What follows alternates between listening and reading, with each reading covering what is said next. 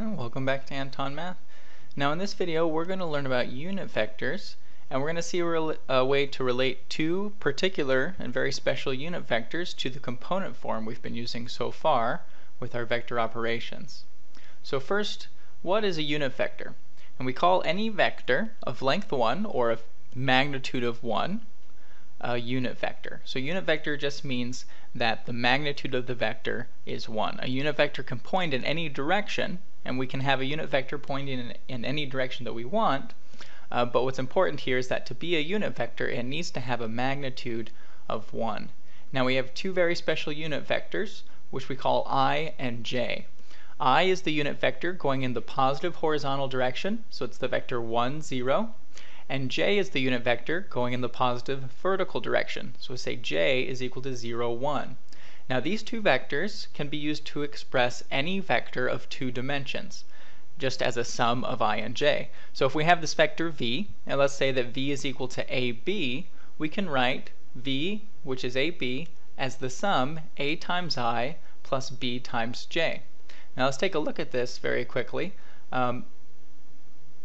This just comes from the fact that if we have this vector AB, from our addition operation, we know this is the same thing as the vector A0 plus the vector 0b, isn't it? If I add these two vectors together, I get A plus 0 for my horizontal component and 0 plus b for my vertical component. So this sum is equal to AB. Now from scalar multiplication, we know this is also equal to A times the vector 1, 0 plus b times the vector 0, 1, isn't it? If I multiply a through to this vector here, I get a0, which is what we had, and if I multiply b through to the second vector, I get 0b, and these are exactly the vectors that we just talked about. This first vector that I'm multiplying a to is the vector I, and this second vector that I'm multiplying this b to is the vector j. So this is why we can write any vector in this form, ai plus bj, where we just take the horizontal and vertical components and turn them into scalars for those unit vectors I and j. So let's see some examples on how we can use this. First, you may get a question like, write the vector u, which is 5, negative 8, in terms of I and j. Now, this may seem like a very easy example, and indeed it is a very easy example. So this u, by what our result we saw here for any a and b, this is just equal to my horizontal component 5 times the unit vector I plus my vertical component negative 8 times the unit vector j. So to write this with I and j, all we have to do is write 5i minus 8j because of that definition we had for subtraction. And that's it. So if you need to turn a vector that's already in component form into a vector in terms of the unit vectors I and j, you're just going to take those components.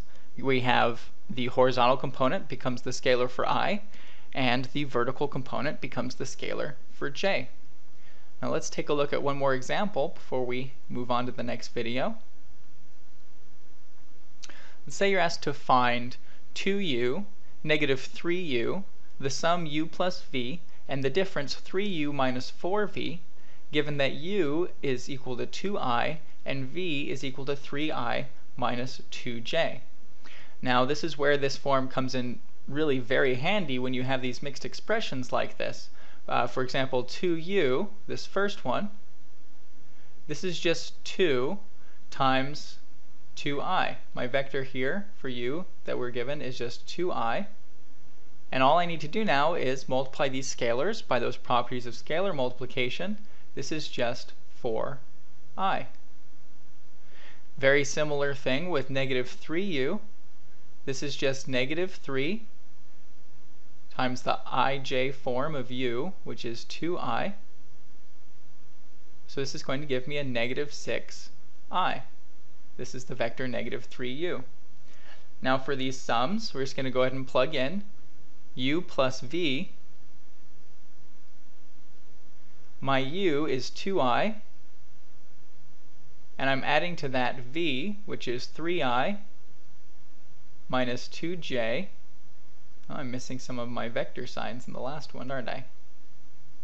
this one right here. This is the vector I, not the complex number I. Now the way that the vectors work here, I and j, is I can add sums of i's together and sums of j's together, and I and j act kind of like qualifiers. Or another way to think of it is they act kind of like variables. If we were adding a mixed expression in x and y, we would group all the terms with x and add the coefficients together, and we'd group the terms with y and add the coefficients together. We're going to be doing the same thing here. 2i plus 3i is just 5 total vector i's. And then I have a minus 2j. Now I can't add I and j together without getting it back to component form and getting rid of the i's and j's altogether. So this would be a final answer because this is the form in which the question is given. Now this last one, 3u minus 4v, I'm going to leave these scalars and I'm going to plug in for u and v. u is 2i. I have minus 4v, which is 3i, minus 2j. And with all those operations, properties of operations, we know that when we're doing all these operations on vectors, they have all the same properties as real numbers. Or in this case, we can think of them as having the same properties as a variable in an expression. So 3 times 2i is, I have 6i. And then I can distribute this 4, so I have minus 4 times 3, which is minus 12i. And I have minus 4 times minus 2, which is a positive 8j. So this is going to give me a total of negative 6i plus 8j. And we're done. We have this difference now, 3u minus 4v, in the ij form of the resultant vector.